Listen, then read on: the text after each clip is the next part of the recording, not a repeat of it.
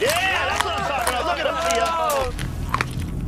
Quel rumore lì non è il vero suono di uno scarafaggio che viene masticato. In realtà è il suono di qualcosa di molto più familiare, la croccantezza delle M&M's.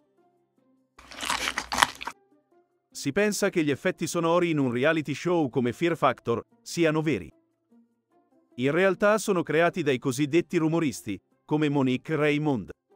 Monique ha lavorato a numerosi reality show di competizione, ognuno dei quali ha la propria gamma di suoni, che vanno dai più esagerati ai più delicati. Ma la vera sfida è quella di riuscire a creare il perfetto equilibrio tra realismo ed esagerazione. How'd that sound? I reality game show usano i rumoristi per creare i loro effetti sonori, poiché spesso è troppo complicato registrare un suono in alta qualità durante le riprese di quegli spettacoli. Usando effetti sonori, questi artisti possono aggiungere drammaticità allo show. Ci sono alcuni casi, come con lo show Wipeout, in cui l'esagerazione è in realtà l'obiettivo. We would, for each show, do every punching glove and every impact. And the thing is, something like that with production sound, there's probably no impact at all. The glove just probably comes out and the person falls off into the water. In order to make that a more entertaining journey for people to experience visually, we would add a little bit of smack to make it seem more funny and more dramatic and more interesting for people. Per creare il suono dello schiaffo, Monique posiziona delle foglie sopra il tappetino di gomma piuma, aggiungendo uno scricchiolio in più ad ogni impatto.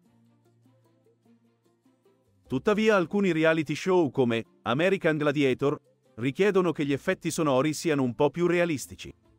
Per esempio ai colpi sul tappetino non viene aggiunto quello scricchiolio in più, e il tintinnio delle imbracature metalliche rende il tutto più realistico.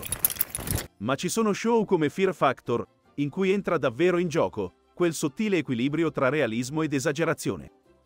It's almost as if, like, when you're in a situation where you're nervous and you can almost hear your heartbeat, you don't really hear your heartbeat, but you feel it, right? Well, so that's what we try to do with the Foley with these kinds of shows. Gli insetti raccapriccianti sono un punto centrale in Fear Factor. Quindi, Monique ha dovuto capire come ricreare una serie di suoni di insetti striscianti. A differenza degli scarafaggi, una ciotola piena di vermi viene creata usando un vecchio rivestimento per auto. So we soak them in a tub of water.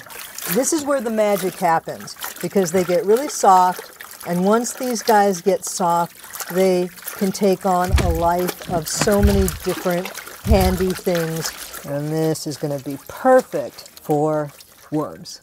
So for when we do the worms just kind of gushing, we're going to add a little bit of moisture, make them sound even grosser. Oh yeah, that's nice. Anche lo stesso tipo di insetto può emettere suoni diversi, a seconda della situazione. Creare l'effetto sonoro per una vasca piena di scarafaggi è completamente diverso dallo sgranocchiare uno scarafaggio. Sometimes you nail sounds immediately. Other times you just have to work with it. And with the aquarium full of roaches, a roach has kind of a firm exoskeletal situation. Like, what would sound like those shells? What we came up with rather quickly was like pistachios, but then that didn't really work. The pistachios sounded too small and almost too even. And so then we added Brazil nuts, then we added peanuts, and that wasn't even quite it. And then you think about it, and what is the most creepy part of being surrounded with bugs is having them crawl on you. So we were missing the creepiness of the crawling. And so then we experimented on a little pine cone so that we could get that feeling of being crawled upon, like these things are under your clothes. Monique era riuscita a ricreare il suono degli scarafaggi, ma c'era ancora qualcosa che non quadrava nel suono che gli scarafaggi emettevano quando versati nella vasca con un concorrente. Ha dovuto adattare ancora una volta l'effetto sonoro per assicurarsi che avesse il giusto suono. Since there's somebody in there, if I just were to pour this into the plastic tub, it wouldn't sound like there was a body in there. So I added some gloves in here. And if that's not quite enough, I might stick a leather jacket in too.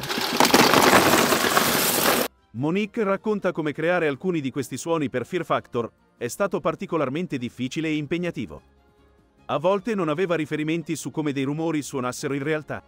There was a specific episode of Fear Factor where somebody had to eat sheep eyes versus buffalo testicles. I don't know what either sound would be, fortunately, but I don't know, if we were just to bite into something that was soft and gushy, that would probably be what it sounded like. But to exaggerate it, to make it a little bit more horrific, we decided to use cherry tomatoes because there was that little popping, there was that skin on the outside, and there's that little explosion of the tomato. We wanted this to sound a little bit more upsetting, and Foley grounds this in reality for people, because if it was all music and score, that might drive the drama of the situation, the suspense of the situation, but it's not going to creep you out. I game show non sono l'unica cosa a cui Monique ha lavorato.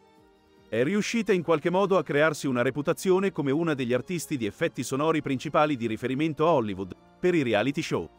I worked on Mad Men for a few seasons. What a beautifully written, acted, stylized show.